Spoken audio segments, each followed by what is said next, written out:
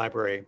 Welcome to tonight's feature event with Catherine Grace Katz, author of Daughters of Yalta, The Churchills, Roosevelts, and Harrimans, a story of family, love, and war. We're delighted to have you join us from near and far. Before we begin, a few details about tonight's program, about how it will proceed. Our author, Catherine Grace Katz, will speak first, followed by a Q&A led by librarians Amy Barrow and Barbara Goodman.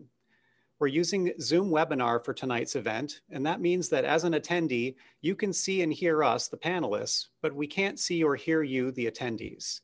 If you have a question for Catherine, please use the Q&A button at the bottom of your screen and type your question there. The icon looks like two overlapping conversation bubbles. Amy and Barb will get to as many of those questions as time permits after Catherine's talk. If you haven't yet read Daughters of Yalta, contact Wilmette Public Library or your own local library to borrow a copy. If you're interested in purchasing a copy of the book, please support the Bookstall, our local independent bookstore. You can locate the Bookstall's contact information by visiting the library's webpage about tonight's event. And a quick note about our future programming. We'd like to invite you to join us for this year's community reading series, One Book Everyone Reads. We'll be exploring Interior Chinatown by Charles Yu, the winner of the 2020 National Book Award for Fiction, complete with supplemental programming for all ages and sponsored by the Friends of the Wilmette Public Library. Mr. Yu will join us via Zoom on Wednesday, April 14th at 7 p.m. to talk about his book. Stay tuned for more details about this series in the coming weeks. Now, I'm pleased to welcome author Catherine Grace Katz. You may already know that Catherine grew up in neighboring Winnetka and graduated from New Trier High School in 2009. I understand that she spent time at Wilmette Public Library while working on the book, and I was gratified to see that she even included the library in her acknowledgments. Catherine left the Midwest to study at Harvard and graduated in 2013 with a Bachelor of Arts degree in history. In 2014, she received her Master's of Philosophy degree in Modern European History from Christ College, University of Cambridge, where she wrote her dissertation on the origins of modern counterintelligence practices. After graduating, she worked in finance in New York City before a fortuitous visit to the bookstore in the lobby of her Manhattan office led her to the return to history and writing. She is currently pursuing her JD at Harvard Law School. The Daughters of Yalta is her first book. Those of you who have read the book will know that in it, Catherine deftly tells the story of the historic Yalta Conference, when the leaders of the United States, United Kingdom, and Soviet Union met in February 1945 to discuss plans for Europe's post-World War II reorganization. Instead of focusing on the three Allied leaders, however, Catherine's book focuses on the daughters of the three Allied leaders who accompanied their respective fathers to the event. Kathleen Harriman, the 27-year-old daughter of W. Averell Harriman, American ambassador to the Soviet Union. Sarah Churchill, the 30-year-old daughter of British Prime Minister Winston Churchill. And 38-year-old Anna Roosevelt, daughter of the US President Franklin D. Roosevelt. Daughters of Yalta has been widely praised since it was published this fall and was named one of Publisher Weekly's Best Books of 2020, as well as the Telegraph's Best History Books of 2020. With that bit of background, it gives me great pleasure to introduce our speaker this evening, author Catherine Grace Katz. Thank you. Thank you so much, Anthony, and thank you to the entire Wilmette Public Library and to all of you who are tuning in this evening. It is truly just so special to be able to connect with folks, far and wide, but especially people close to home. I grew up in Winnetka and was a frequent visitor of the Winnetka Public Library. Very fond memories of attending the library's mom and parent-child programs. I also love the summer reading program. I think I would end up filling out 3 times the number of slots given on the sheet. That's what an avid reader I was and still am. But the Wilmette Library absolutely was a fixture in my ability to do research for this book. They have a fantastic collection and such kind people. And thank you so much to the Wilmette Public Library for allowing me to extend checkout after checkout. I think I had a couple books out for about a year and a half. So thank you for not making me take my sticky notes out to bring the book back and check it back in again. And I also, love the little store on the ground level of the library. It just has so many great gems. I found incredible resources. So a huge thanks to the Wilmette, Winnetka, and Glencoe Public Libraries for just wonderful support and the whole community. I wish we could all gather together in person. Zoom has made it possible for people far and wide to join together, which is just wonderful. But there really is nothing like being able to gather, even virtually with the local community. I'm really so grateful for all the support, close to home. So thank you very much.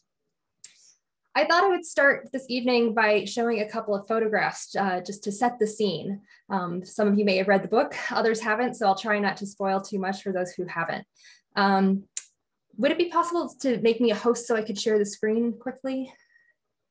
Sorry, I just want to make sure I can do that.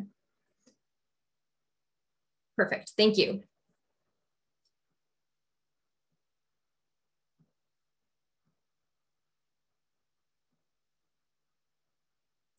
So I'd love to start with this photograph of the big three, Churchill, Roosevelt, and Joseph Stalin. This picture was taken in the courtyard of Levadia Palace during the Yalta Conference, and it is one of the most iconic and memorable images of World War II. It's also one of the few pictures that we have of the three Allied leaders together. And this is a picture that often features in history textbook. It's in high school or in college where you think of kind of the end of the war, and this is one of the iconic images associated with it.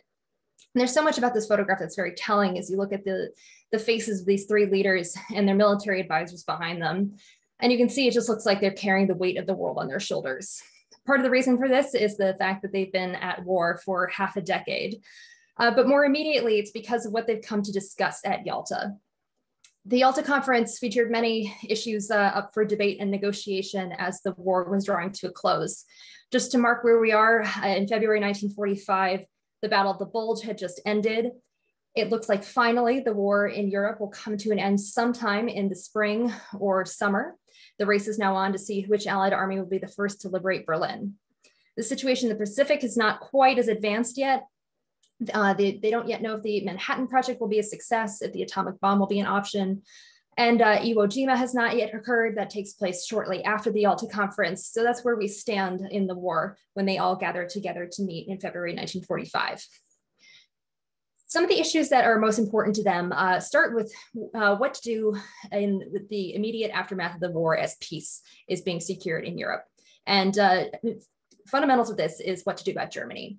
What is Germany's future? Will they be allowed to remain one nation, or should they be broken up into a group of smaller states in hopes that breaking them up will mean that they can't rise up as a belligerent for a third time in a century?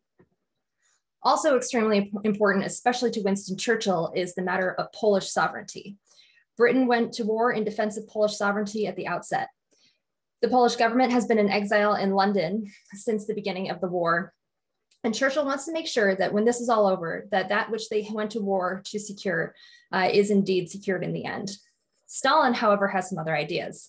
Dating back to the Tsarist era, the Soviet Union and the Russian Empire before, they've been invaded multiple times throughout the flatlands of Poland. And so Stalin is paranoid about security on his borders and securing, as he calls it, friendly neighbors. It's very important to him that he is able to be compensated for the sacrifices that the Soviet Union has made throughout the war. And he also has boots on the ground across Eastern Europe to really back up what he believes should rightfully be his, or at least in his sphere of influence. So he's not as willing as Churchill to make sure that the Polish government is quite as free as Churchill would like it to be.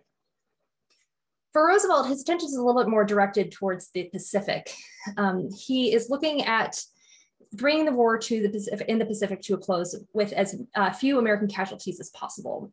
As I mentioned, he doesn't yet know if the atomic bomb will be a success, so he wants to try to bring the Soviet Union into the war to bring it to a quicker conclusion.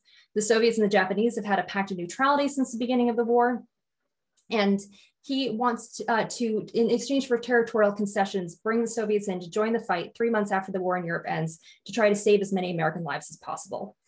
And finally, for Roosevelt, there's also a personal objective. He really wants to succeed where Woodrow Wilson failed. He wants to make sure that when the war is over, not to guarantee that you can secure peace for eternity, because he knows this is not a possible objective, but he really wants to make sure that at least in Europe, they can secure peace for 50 years. He also sees the United Nations organization as a way to bring the Soviet Union into the post-war community after the common enemy has been defeated.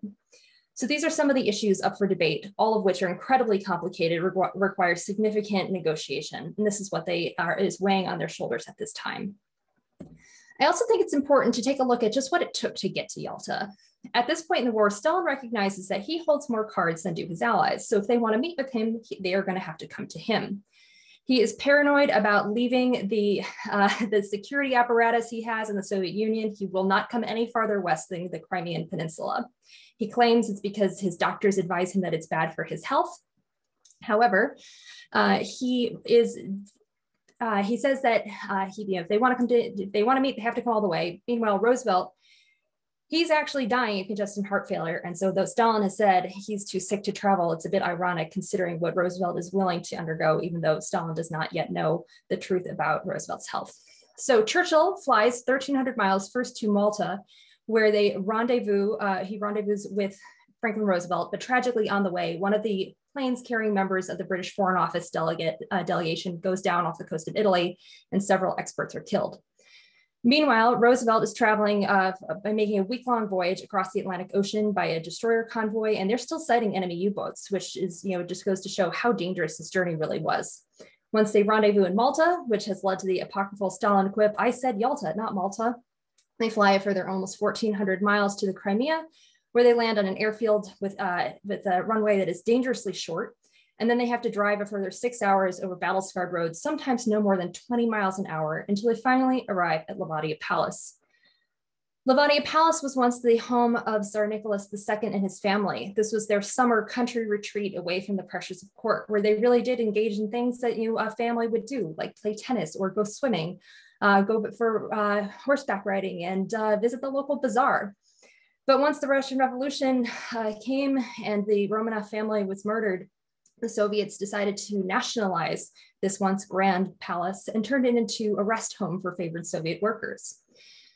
When the war came, the Nazis invaded the Crimea and they turned Levadia Palace into their Crimean headquarters. But when the Soviets pushed them out, and only a few months before the Yalta Conference, the Nazis stripped the palace of everything that they could carry: the furniture, the art, the lamps, the dishes, even down to the doorknobs, which they could melt down and use as scrap metal. So the Soviets have just 3 weeks from the time that the three Allied delegations agree this is where they're going to meet to put together one of the most important conferences in the history of the world, really, as the world is teetering as we know it now on the precipice between World War and Cold War. So what the Soviets do, they do what they do best, and that's throw manpower at a situation. So they take the contents of glamorous hotels in Moscow, such as the Hotel Metropole, which some of you might be familiar with if you read Amor Towles' wonderful book, A Gentleman in Moscow, and were lucky enough to hear him come and speak with the Wilmette Public Library about 1.5 years ago. And so they take the contents of the hotels and they put it on trains and transport it 1,000 miles south. They frantically restock the villa with everything that they need, but still they're missing things like coat hangers and ashtrays, and they just requisition these items out of the homes of regular people who live in the area, people whose lives have been pretty much destroyed by the war. So though it looks like this beautiful setting on the Black Sea, this elegance of a time gone by, it really is a facade masking what lies beneath the surface. The other reason I like to start with this photograph is because it is very revealing when juxtaposed against another photograph. We think of this as kind of the iconic image. This is what we think of when we think of Yalta. But there's actually another photograph that was taken of the exact same scene, just a few moments apart, and you can see a slightly different perspective. Off to the side, you can see two young women. These young women are Sarah Churchill and Kathleen Harriman. Just out of the frame is Anna Roosevelt, but you can see her on newsreel footage of the same scene. And I had never seen this photograph before I began investigating this story. This is, it just goes to show just a slight change of perspective reveals details that have been hidden for 75 years. And this picture really made me start to think of all the people that these leaders, Winston Churchill, Franklin Roosevelt, and Ambassador Averell Harriman, could have brought with them to serve as their aides at the Yalta Conference. What was it that was so special about their daughter's skills, abilities, experiences that made them the perfect person to accompany them to the conference? And then on the other side, I began to think, we consider these world leaders and we think of them, we put them on a pedestal to the point where they become almost larger than life, more than human. And yet to somebody, they're just dad. And what would it be like for this person to be your father and to be sharing this experience, relationship between fathers and daughters at this moment that is so crucial to world history. Before I tell you a little bit more about these three incredible young women, I'll introduce you to someone else. This is me in third grade. I think that this is probably a picture that you have a version of this if you have children that grew up in the local school system that is very familiar to you. This is the chance that we had as third graders to go and have a pioneer school day, really get to put ourselves in the shoes of people who came before us, students in our exact same position. For those of us in Winnetka, and I think in Wilmette as well, we also got to do the pioneer room where we lived like pioneers for a day. And it was this immersive experience in history that really stayed with me. I had always loved history. I grew up loving movies like The Sound of Music and White Christmas and The Great Escape, these great stories from World War II. My mom was always reading to us. We read books before bed every night on the porch in the summer, things like Anne of Green Gables and Little House on the Prairie. I also used to chase my grandfather around with a notepad, asking him to tell me his stories about being in the Navy during World War II. And so, this combination of the books and the movies and the family history, as well as the opportunities to immerse myself in the past, was something that really moved me and has stayed with me all the way till now. I think it came as a surprise to no one that when I went to college, I went off to Harvard and became a history major. Of course, I was going to be a history major. How could I not after the little pioneer experience? And while I was working on my thesis, I unexpectedly spent a lot of time studying Winston Churchill. I was writing my thesis about British prisoner of war escape narratives and their place in British culture. And you can see in this picture, this is me the morning that I turned in my thesis, looking a little worse for wear. And I'm in behind the 125 books I had checked out from the library. My roommate thought this was hilarious, and so she stacked them up and took a picture. But what I didn't realize when I started writing my thesis was that Winston Churchill had written kind of the first of what we think of as these escape narratives. And he had escaped from a Boer POW camp when he was there as a war correspondent at just 24 years old. And this tale of his thrilling escape rocketed him to fame in England and launched his political career. I then had the great fortune of being able to fulfill a dream that I'd had since I was about 5 years old, and that was going to study in England. So I moved to Cambridge, where I was doing my master's in modern European history. And for someone who loves history, there really is no better environment into which you can immerse yourself, because everywhere you turn, history is all around you. Once again, I found myself unexpectedly spending a lot of time with Winston Churchill. I was looking at the origins of modern counterintelligence practices, specifically an initiative in Britain during World War I, where they began to systematically read the inbound and outbound mail, trying to find enemy spies who might be in their midst. Winston Churchill had been very influential in this endeavor as well when he was the Home Secretary during the First World War. So I had this wonderful year in the pastoral, idyllic Cambridge. It ended all too soon. And then I did what many recent graduates do. They think of as the smart thing to do. And I went to New York to work in finance, trading in the lovely pastoral Cambridge for the hustle and bustle and honks of the horns in New York City. But much to my surprise, fate seemed to step in once again, because in the lobby of my office was a bookstore. This bookstore was called Chartwell Booksellers, which is named after Winston Churchill's country home, and it specializes in books by and about Churchill. It's kind of one of these things that, all these idiosyncrasies that can only exist in New York City, I suppose. But I found myself on afternoons when I just needed a break from the Excel modeling. I just couldn't take it anymore. I'd go down to the lobby, say I was getting a coffee, but really I would be wandering into the bookstore. Over time, I got to know the owner quite well, and he offered to introduce me to the International Churchill Society, which was a group of scholars and academics, but also professionals of all other areas of expertise, but united in their desire to want to encourage people to study history and international relations and pursue careers in public service inspired by the career of Winston Churchill. It turned out that they were having a dinner at the Waldorf Hotel across the street from my office, featuring Madeleine Albright as their keynote speaker. I was very excited about this, and I said, I would love to go. So the owner connected me with the director of the Churchill Society, and he said, yes, please come. We'd love to have enthusiastic young people who like history. Please come on over. So I had the chance to go. And while I was there, I was so fortunate to meet not only members of the society, but also members of the Churchill family. It was shortly thereafter that I learned that the Churchill family was opening the papers of Winston Churchill's middle daughter, Sarah, to outside researchers for the first time. They asked if I'd be interested in writing an article about them for their magazine. I said, yes, I would love to do this, partly because I just saw it as a way to stay engaged with history. I knew that finance probably wasn't what I wanted to do long term. I thought I would apply to law school. And I'd always wanted to be a writer, much like some of the characters in my favorite stories, like Little House on the Prairie and Anne of Green Gables. But I thought this would be something I wouldn't do for many years, maybe as a second career. And so I thought this would just be a great way to stay involved, get to go back to Cambridge, see Sarah's papers. But there was also another reason that I was really excited about this. And this was because I had had this earlier life experience of sorts with Sarah Churchill. My family goes to the cloister at Sea Island, Georgia every summer. We've gone every summer since I was a baby. And on the wall in the lobby of the cloister is this lovely picture of Sarah Churchill on her wedding day in 1949. She had eloped to Sea Island with her second husband, Antony Beecham. And I had walked past this picture of her every day that I was there since before I could remember. And now here I was having the chance to read her letters and learn about her life. And people know about Sarah Churchill today. It's often that she was an actress and a dancer. She even starred in a movie with Fred Astaire in 1951 called Royal Wedding. But people don't usually know too much about her otherwise. But as I began to read her letters, I became fascinated, not with her career as an actress, which was something very exciting and interesting, especially when women of her class and era had so few professional opportunities, but I was really amazed by what she had done during the war. Sarah Churchill and her father always had a very close relationship. She said that she could understand the way that his mind worked and walk in silent step with him, following along with what he was thinking, even if he wasn't saying it.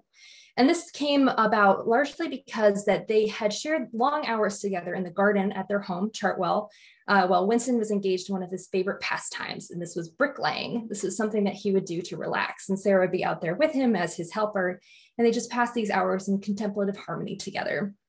Like her father, she was fiercely independent, wanted to make a name for herself in the world. And in a different time, I do believe she could have been her father's political successor because she had an astute grasp of politics, a gift with language, much like Winston. She was a beautiful writer. But she made her way as an actress, really bucking the trend. But she set aside the career that she had fought so hard for when the war broke out in order to do her bit. Sarah decided to join the women's branch of the Royal Air Force, and she served as an aerial reconnaissance intelligence officer, where she would look at photographs that had been taken thousands of feet in the sky by recon pilots and make intelligence assessments in support of Allied operations, specifically in the Mediterranean. So what she would do is she'd look at a picture of the enemy's harbor and try to determine what types of ships were there based on the kinds of shadows that they cast, or looking at fields where grass had been trampled and trying to determine if it was an enemy troop movement or if it was just some cows that had grazed and moved on. Sarah also, as I mentioned, was a great writer, and her experience as an actress lent itself very well to diplomacy, because diplomacy is very much about acting. And early in the war, Winston and Clementine Churchill had decided that when he traveled abroad for his meetings with the other Allied leaders, that someone from the family should go with him, in part to be his protector and confidant of sorts, but also because they knew that he wanted to write his wartime memoirs when it was all over. And they wanted someone from the family with him to record things that were taking place outside of the official meetings.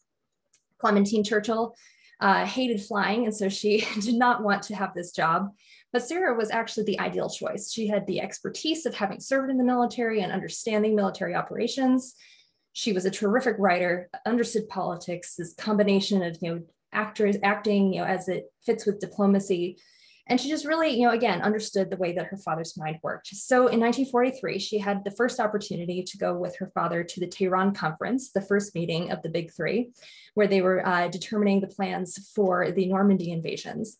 And while she was at this conference with her father, serving as his aide, two other people took notice of how valuable she was.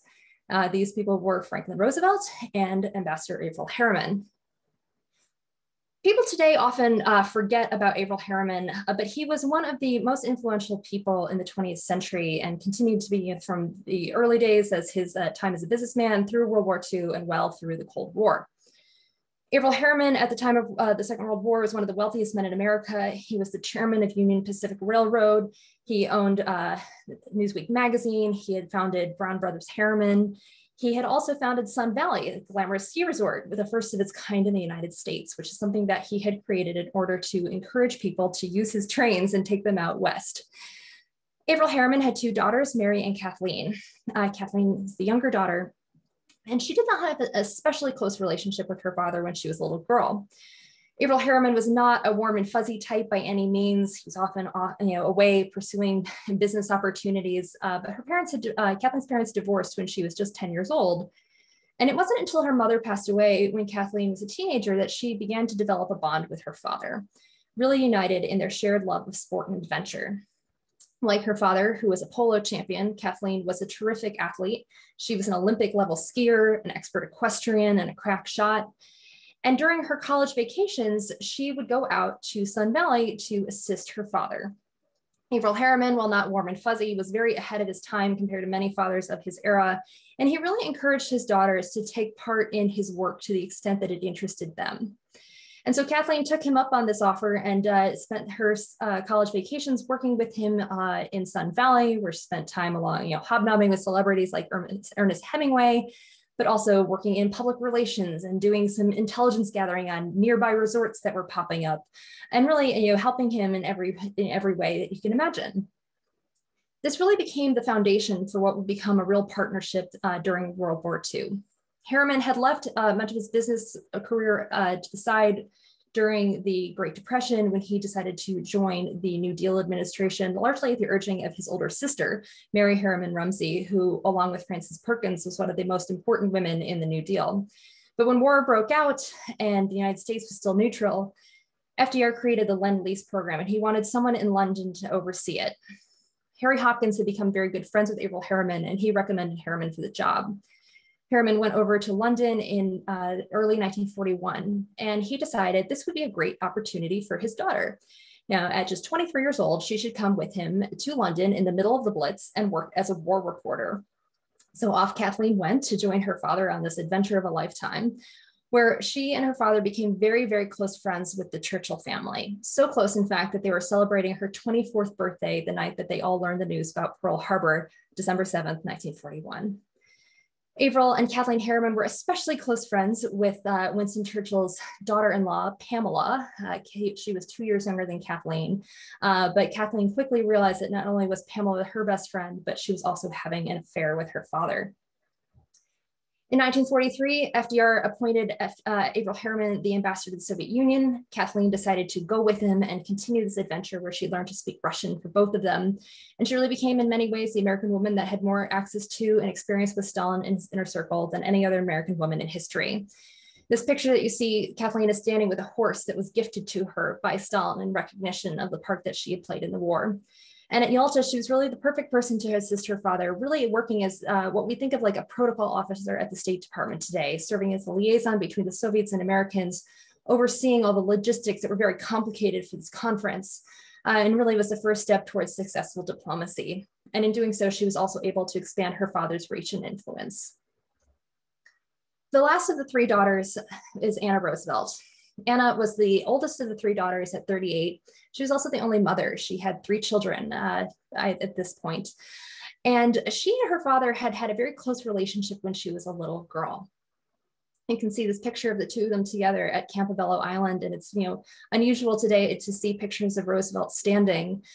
But she and FDR were very close and really united in this shared love of the natural world. They had a passion for the environment and would go and ride horses around their land in the Hudson River Valley. He would teach her about nature. And someday she dreamed that they would become the co-custodians of sorts of their home in Hyde Park. But his polio diagnosis and paralysis changed all this. Anna soon found herself on the outside looking in, always at an arm's length. She was removed from him by these doctors and nurses who were always on hand, his political colleagues who now needed to come to him. And so Anna found herself pushed away, sent off to school. She then had to become a debutante, which she hated. And she spent a little bit of time at Cornell, but left at age 20 to make a rebellious marriage, which sadly didn't last. But she soon fell in love again, somewhat controversially, with a Republican journalist named John Bottger, who was working for one of William Randolph Hearst's papers. And Hearst was a big critic of FDR. So you think, crossing the political divide. and kind of think of, what if that happened today? And so Anna and John married, and they moved out to Seattle, where they became the editors of one of her papers, the Seattle Post-Intelligencer. In 1943, John joined the Army, and so Anna decided rather than stay in Seattle, she wanted to return home to her family, and that meant moving home to the White House.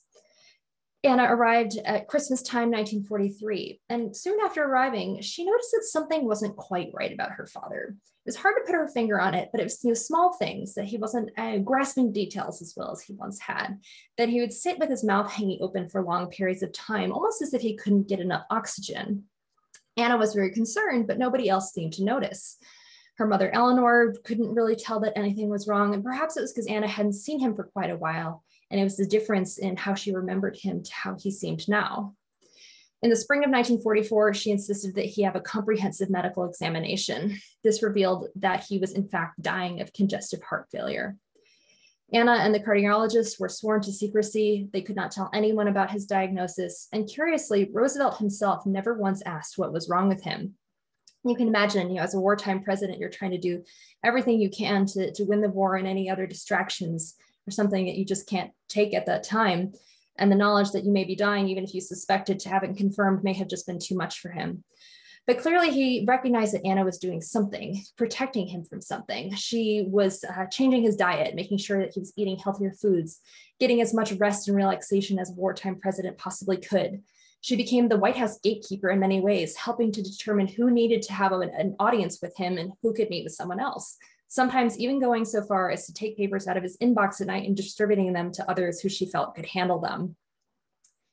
And though he didn't know what was wrong, he could sense that Anna was doing something to protect him, because in January 1945, he cabled Winston Churchill and said, "If you're thinking of bringing your daughter Sarah to the Yalta conference, I'm thinking of bringing my daughter Anna."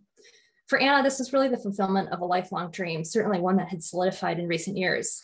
When Roosevelt traveled abroad during the war, he'd always turn to one of his sons to help him, especially physically, to stand and move. Anna was the oldest daughter and oldest child and only daughter of the Roosevelts' 5 children. And she long wanted an opportunity to travel with him the way that her 4 younger brothers had, to try to recapture this closeness with him that she remembered from when she was a little girl. And so finally that January, she got her wish. She got to go with her father to one of the most important meetings of the century. But for her, it was much more personal, because she knew that this may be her last chance to be with him in this way, to be indispensable to him in the way that she knew that she could. So Anna goes to Yalta knowing that this very well may be the last time. And all the while she's there, she's keeping this deadly secret that he's dying and can't tell anyone what's wrong. This is a photograph of the 3 daughters together at Yalta. And one of the reasons I love this picture is because of their very stylish coats. They look so elegant. You see Sarah in her officer's coat, overcoat, Anna in her tweed, and Kathleen in the lovely fur coat. But it was also a fun kind of connection, because Harry Hopkins had also brought his son, Robert, who was serving as the official American photographer at the conference, and he's the one who took this picture. And so you can see it's kind of this moment of connecting of the second generation of the wartime leaders.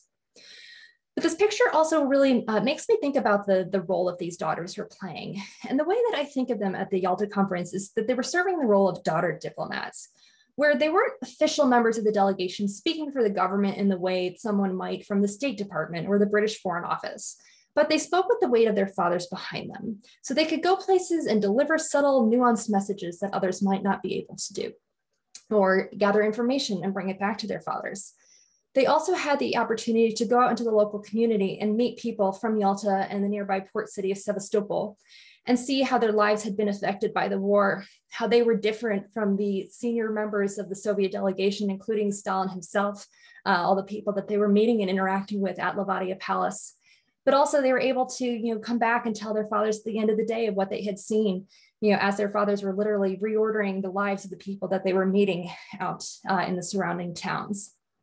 And so it's this very powerful role that they play, the link between their fathers and the other individuals with whom they're negotiating, and regular people as well. And they're also almost an embodiment of the next generation, for whom the war is being fought so that they can and their children can go and live in peace and prosperity. I also love to think about what the experience of the 3 daughters together at Yalta can inform about our world today. I think history means different things to us in different times. And it's one of the reasons that it's most important to go back and still tell the stories, even when you think they've been told 100 times over. I think there are over 1,000 biographies written about Winston Churchill, but it's still worth going back and reading his words and original writings and hearing the observations of people on the ground, because they really do stand out to us in different ways, echoing different problems that are facing us today. Through the experience of the Daughters of Yalta, one of the things that emerges to me today is thinking about the relationship between Russia and the West. At Yalta, Franklin Roosevelt was determined to build a personal bond with Stalin, much like he had had since the beginning of the war with Winston Churchill. And it was that friendship that really was the bedrock of the special relationship. He thinks he can do the same with Stalin, but unfortunately, in dealing with the Soviet leader, it's just not quite the same. I do believe that Stalin really admired Franklin Roosevelt and respected him, but that admiration, respect, and even friendship wasn't going to change the way that he approached foreign policy. You've seen successive American presidents try to build that bond and that personal bridge with the Soviet and then Russian leader. Saw it as recently as the Bush, Obama, and Trump administrations.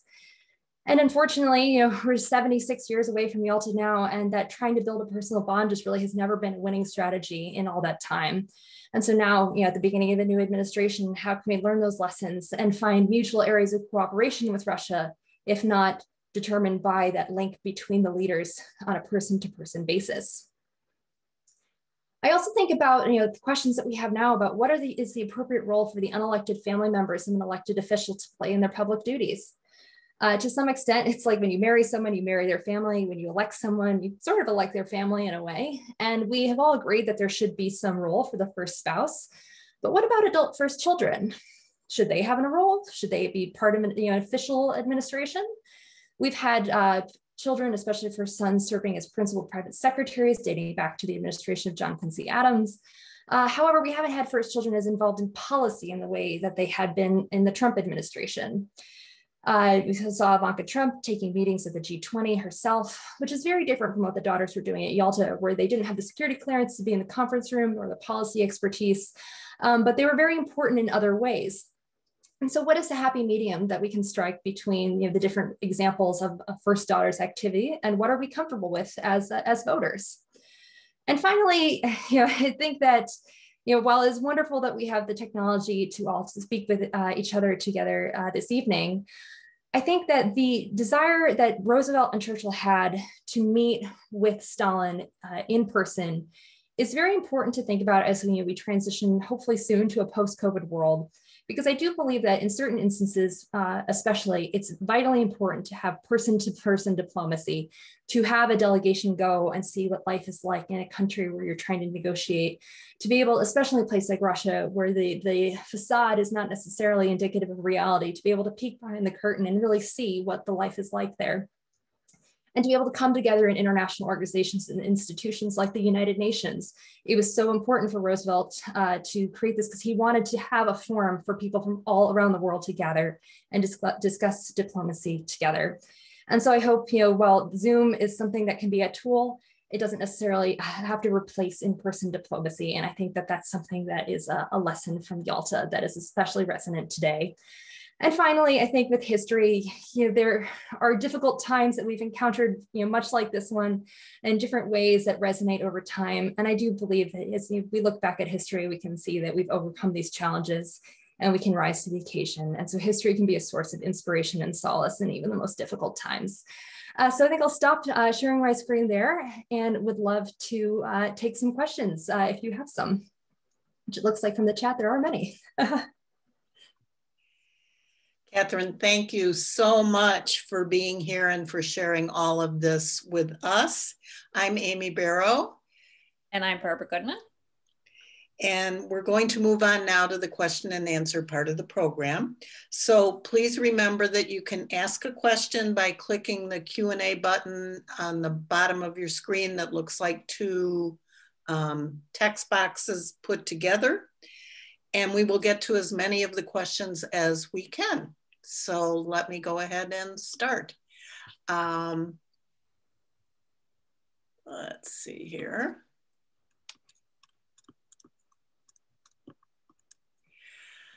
How did you manage to transition to writing a book from what you were doing in your previous career, which was finance? And any advice for somebody trying to chase that dream?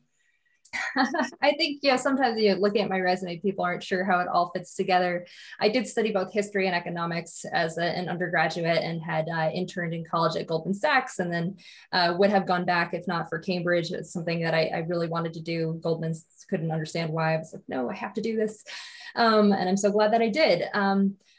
I think that if not for the time spent in finance, I never would have had the opportunity to write this book. It really was so many of those fortuitous circumstances that came together, through the bookstore in the lobby of my office.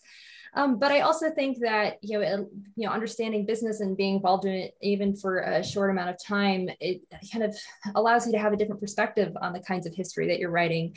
And also, writing is creative, but it's a business like many others. And to understand the business side of publishing and kind of just you want to, of course, be creative, but you also want to be able to understand, the way that people interact, and that is often, in a business to business way, and with people all around the world. I've been really lucky to have the book also now be published in Dutch in the Netherlands, and forthcoming editions in places like Poland and South Korea and Romania. And so just, having the chance to even, have a little experience working in an international related business environment is even really helpful on that front too. But I think that, history was always my first love. I always wanted to be a writer since I was a little girl.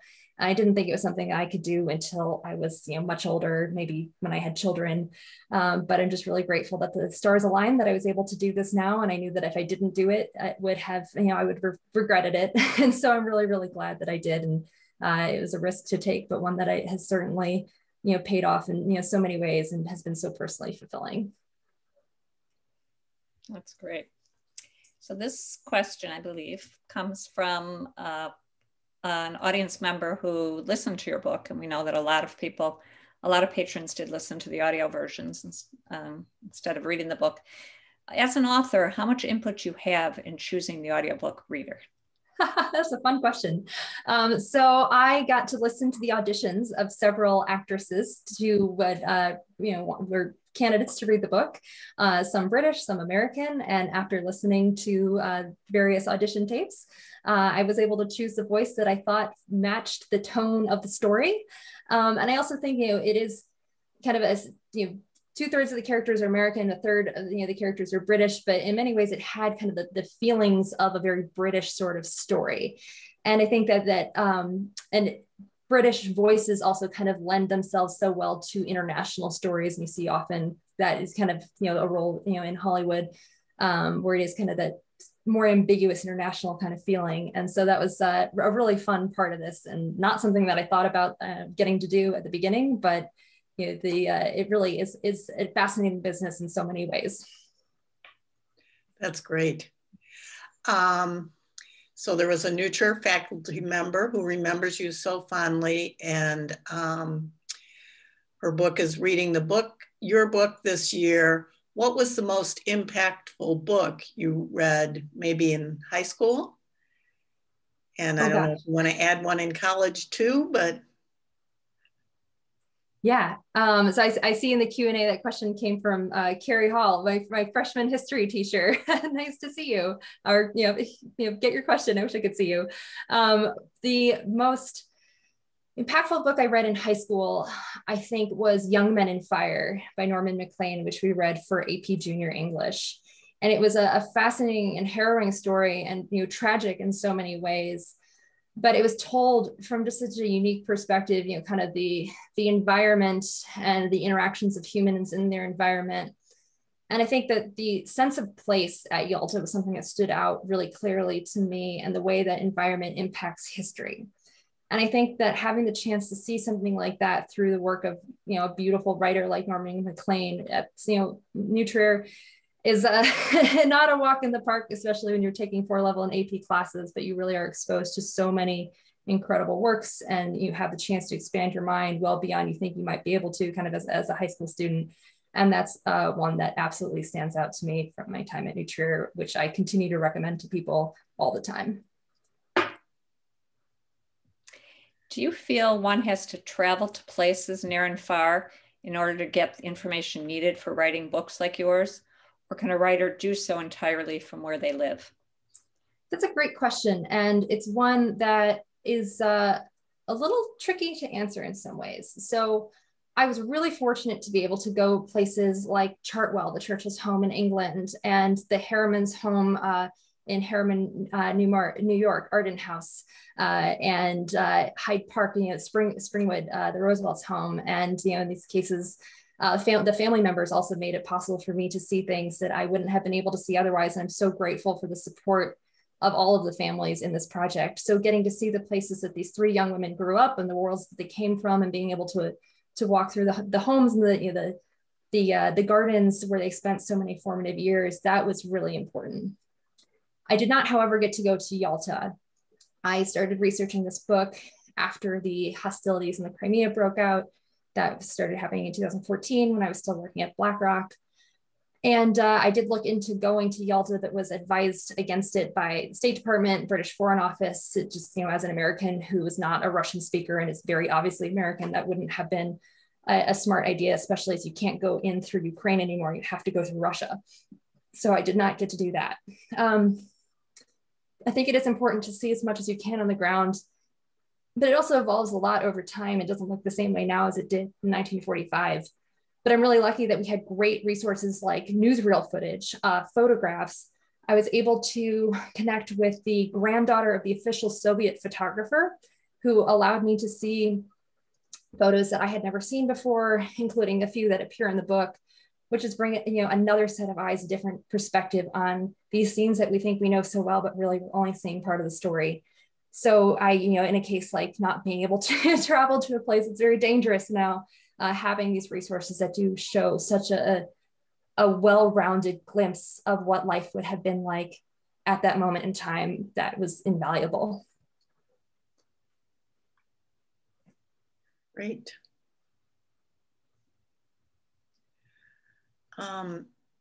After Yalta, when opinion varied whether the conference was a success or not, do you think the three daughters had a strong view, and did their view change as time went on about what had happened?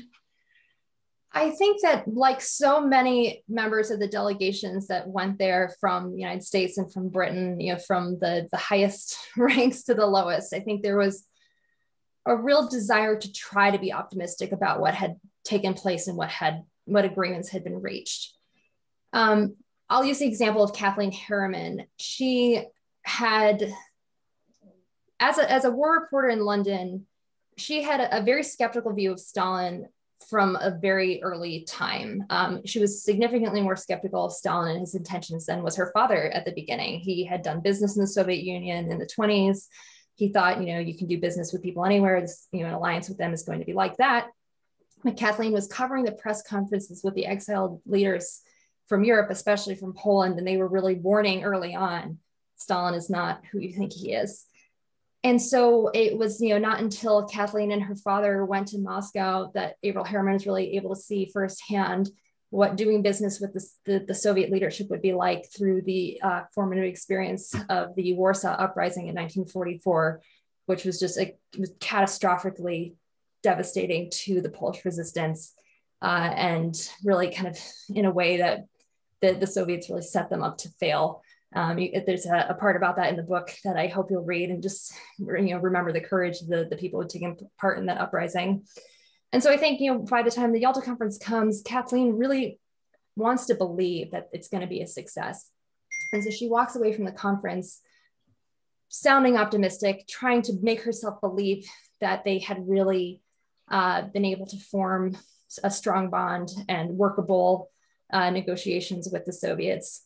But she very quickly in the weeks after realizes that this was her kind of trying to be optimistic about things that she knew from her prior experience really wasn't the case. And I think that return to reality occurs very, very quickly for her in Moscow, even faster than it does, especially for the Americans. Churchill, I think sometimes is seen as maybe having had too friendly a view of Stalin. There's that famous quote, if only I could dine with Stalin once a week, there'd be no trouble. I think that the way that he kind of signals the kind of outwardly his feelings about Stalin are very different than how he feels personally. And you can see more of those deep concerns that he has, especially at the end of Yalta, when he and his daughter are leaving and he confesses to her how much trepidation he has about the future. And which is then different from how he sounds very optimistic when he goes to report to Parliament. But then, that same week is writing a letter to the New Zealand Prime Minister about how concerned he is about Stalin keeping his word, especially in Poland. So I think there is a real desire to try to believe in what happened, including by the daughters. But I think that especially in the case of Sarah Churchill and Kathleen Harriman, who had really been on the ground in London and then in Moscow, that there was a quicker return to reality after the euphoria of, a seemingly triumphant end to the Yalta Conference. So one of our viewers wants to know if the three daughters left memoirs of their time at Yalta that you were able to read, and maybe you can expand upon that. I mean, I know you have an enormous bibliography, so I don't think you can sum up what types of sources you used, but maybe you can tell us a little bit about your source material and how you gathered what you did. Sure. Well, I love the research part of this. It truly is like a treasure hunt, and putting all the pieces together is the most fun part of the whole thing. Yes, there are about 100 pages of notes in the back of the book. You don't have to read all of them if you don't want to, but sometimes there are little fun asides that I wasn't able to get into the main body of the work that are in the end notes. I also get the question sometimes, how much of this did you make up? How much is this historical fiction? And the answer is none of it. I didn't make any of it up. If somebody said the wind was blowing from the east, that's not just me adding color. It was literally because somebody reported that the wind was blowing from the east that day. The daughters did leave writings and letters and memories of Yalta. As I mentioned, I was the first person to be able to go through Sarah Churchill's papers comprehensively, and she wrote extensively to her mother during the time that she was at Yalta. And her letters are just so lyrical and eloquent, and she really emerged to me as the conscience of the conference in her words to her mother. So, for her, she did transcribe some of those letters and include them in later writing. She did write two memoirs, one that was really kind of a dedication to her father and another about her own life experiences. So pieces of the letters appear there, but not nearly the wealth of beauty of the observations that she had, in the original letters. So that was really special. Kathleen Harriman wrote many letters from Yalta to her sister and to her former governess, and especially to her best friend, Pamela Churchill. Her relationship and friendship with Pamela is really interesting, and it's one that maybe some people already know about. Her father had been having an affair with Pamela when they were living in London. He broke it off. He actually asked Kathleen to break it off for him when they moved to Moscow, but Kathleen and Pamela stay very good friends. And so there are wonderful letters to Pamela from Kathleen. They're very informative about what's happening. And then just as an aside, there were a couple of other people having affairs with Pamela Churchill who were at Yalta, including Fred Anderson, one of the American Army Air Corps representatives, and Peter Portal, the head of the RAF. And they were writing letters to kind of show off to Pamela, and then they wanted to hand deliver them so they could see her. And the great thing about that is that they didn't have to go through the censor. So we have letters that have not been chopped up, and we get the entirety of their observations because they were writing these love letters to Pamela. So Kathleen's letters, there are a few that are in her father's archive in the Library of Congress, but most of them are just held privately by the family, as well as some of her scrapbooks from the war, which her family only discovered after she passed away in 2011, because she was really very humble and didn't say much about her experience during the war. But through her private papers, you can just see, a young woman coming of age in London and in Moscow on the forefront of history, which is remarkable. And then Anna Roosevelt's letters and a small diary at the FDR Presidential Library in Hyde Park. But I was also really lucky to be kind of right at this inflection point between having new sources become available, like Sarah's papers, like Kathleen's papers, her family making those available to me.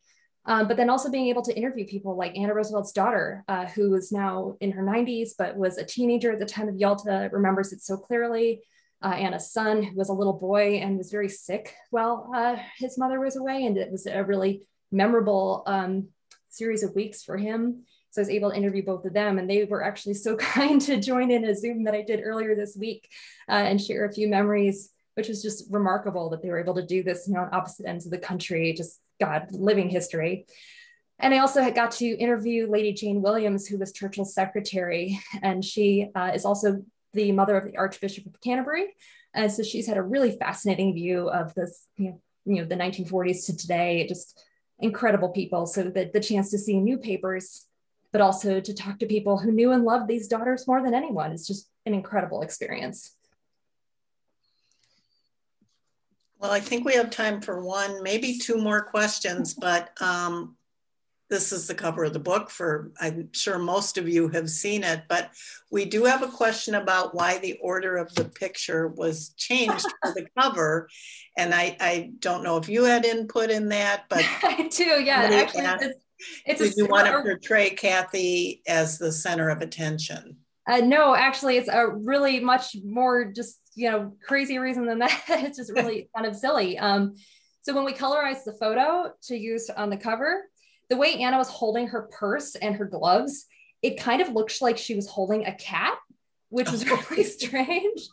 And so we kind of, cut each of them out of the picture kind of as their own figure, and doing that and reordering it, it just kind of drew your eye away from what looked oddly like a cat for some reason. And so that's why the picture is the way it is. But it's also kind of nice. I think his daughters are kind of follow a gradient. Sarah really holding up the British side. Kathleen having experience, living in London, but being an American, and then Anna being an American. So we'll think of it as a Venn diagram. So this odd thing about, the way Anna's gloves looked once, put in color, actually kind of worked out symbolically well. That's funny. Catherine, can you tell us what's next for you? And also in terms of law school, how much law school you have left, and then if you know what you're going to be working on next, if there's going to be. So I'm really so fortunate that the book has been optioned by Amy Pascal on Sony Features for a screen adaptation. So I'm very excited about that, and hope that we can get vaccines out quickly so we can get to work on that quickly. So really looking forward to that. And I think she's just a terrific producer. She did Little Women and The Post and Spider-Man, and just amazing. So that's one thing. I do have 2 more years of law school to finish. I finished writing this book during my first year of law school, and I did take this year off to focus on the book tour. And so I will go back to Harvard Law in the fall. And I really want to be able to use law and history in a complementary way. I don't think history should exist in a vacuum just to tell history to tell this history for history's sake, but to use history as a tool that can inform complex issues that we face in the present.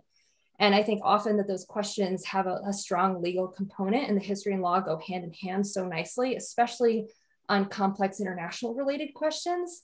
And so I hope someday to be able to kind of bring those fields together. I don't know if I'll practice law, as a corporate lawyer, probably not. I think if I was going to do that, I would have stayed in finance, but I absolutely want to continue to write. And if someday I can be an advisor or a diplomat myself and kind of use the expertise of law and history together, that would be a wonderful dream, kind of far off in the future. But more immediately, I absolutely want to write another book. COVID's making things a little bit slower than I had hoped. It's kind of the irony of have all this time right now, but no archives are open, so I can't actually get any documents. I can't get to England to see any sources there. But I really love stories that are kind of a slice of time, where you have fascinating people who wouldn't necessarily all be in the same scene together, kind of all coming together at this pivotal moment, where you can see intersecting threads of history kind of passing through, kind of often at these moments of the change kind of world order. So I'm looking at a particular episode from before the war, as German-American relations are deteriorating and the abdication crisis is brewing. So looking at a story that kind of brings those 3 threads together in one pivotal event. So that's what I'm thinking about writing, but until I can actually get my hands on the sources, I can't make as much progress as I would like. Well, it sounds fascinating, and I know your many readers that you've cultivated over the course of this book and this experience are going to look forward to reading that when you're through with it and when it comes out. Sounds great.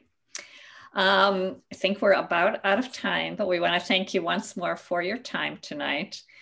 During the book discussions that Amy and I led for the library about Daughters of Yalta, Many people commented on the high level of scholarship in your book.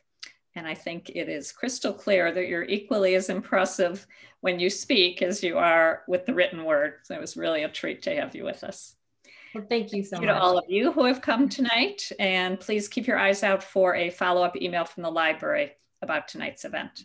Just want to remind you one more time about the library's 16th annual One Book Everyone Reads program, the Community Reads series that will take place this spring, as Anthony mentioned earlier. The program this year will feature Interior Chinatown by Charles Yu, and the author will join us virtually to talk about the book on Wednesday, April 14th at 7 p.m. So please mark your calendars and contact the library if you'd like to check out a copy, and there will be more information forthcoming about other related events. With that, we wish you all a wonderful rest of your evening. Stay warm, stay safe, and good evening. Thank you so much for having me, and thank you everyone for joining this evening.